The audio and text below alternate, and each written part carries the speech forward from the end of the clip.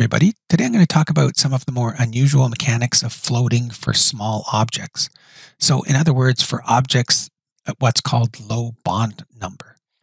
This started because I was playing around with some super-hydrophobic coatings in my lab, and I saw something quite odd, something I didn't immediately understand, and this inspired me to make this short video. So let me start with an interesting demonstration involving two small wood discs. These two wood discs are identical, except that the disc on the right has been sprayed with a super-hydrophobic coating. In other words, a coating that is highly water repellent. And the disc on the left is just untreated wood. I'll include a link to the super-hydrophobic coating that I used in the description.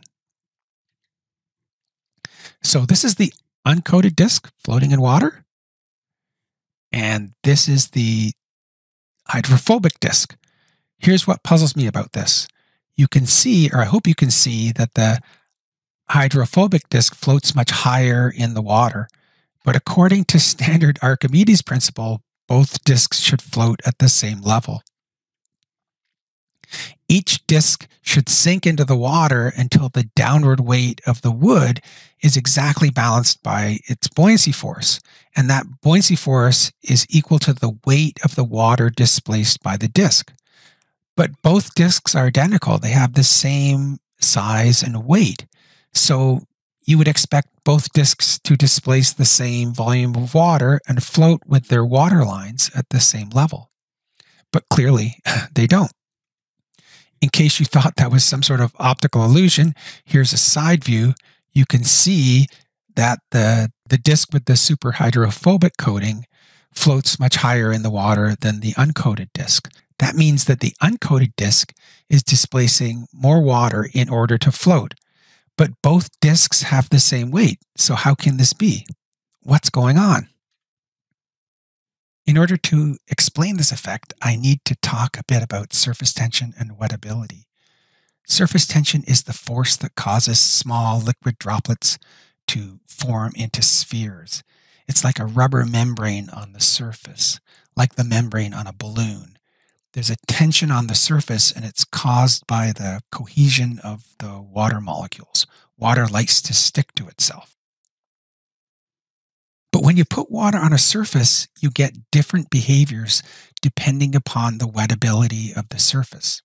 For hydrophobic surfaces like this lotus leaf, water is more attracted to itself than the surface, so the water tends to form individual droplets. And if you looked at the line where the water contacted the leaf, you'd see that the contact angle was greater than 90 degrees. That's the characteristic of a non-wettable surface.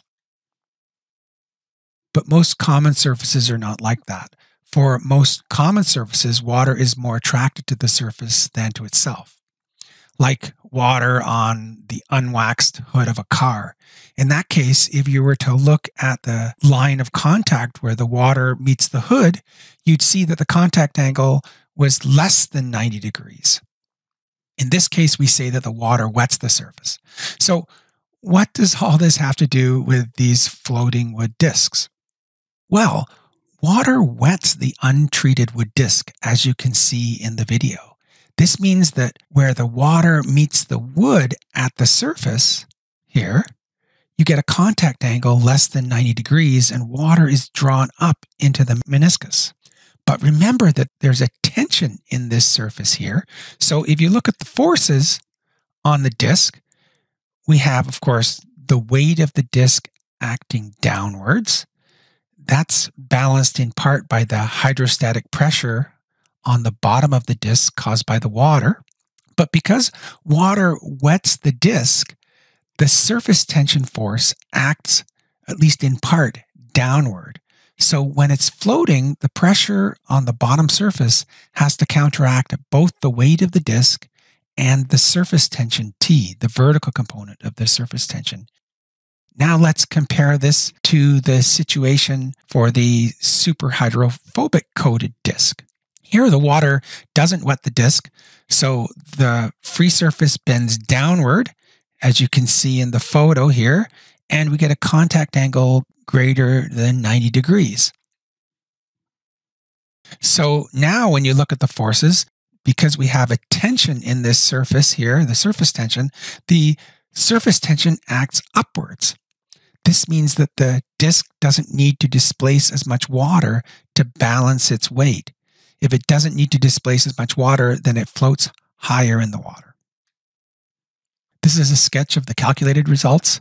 This is the wetted disk, and this is the hydrophobic coated disk, the non-wetted surface. You can see that the super-hydrophobic disk floats substantially higher in the water. The reason, of course, is that the surface tension acts downward on the wetted disk and upward on the unwetted disk. So the takeaway is that standard Archimedes principle alone doesn't really apply here. You have to include surface tension effects when you're dealing with small objects. And you've probably seen this kind of thing before. Surface tension effects can be really quite large and allow objects that are many times heavier than water to float, like razor blades and paper clips. And of course, this effect is not explained by Archimedes' principle. But for completeness, I should mention that Archimedes' principle can be generalized to include the displacement by the meniscus. I want to keep these videos short, so that'll be a subject for another video. For those that watched this far, I thought I'd end with 30 seconds of eye candy. This is a cool visualization technique. This is the first video I've done that wasn't for a course that I was teaching. I'm planning on doing some more explainer type videos. So if you like this video, please hit subscribe.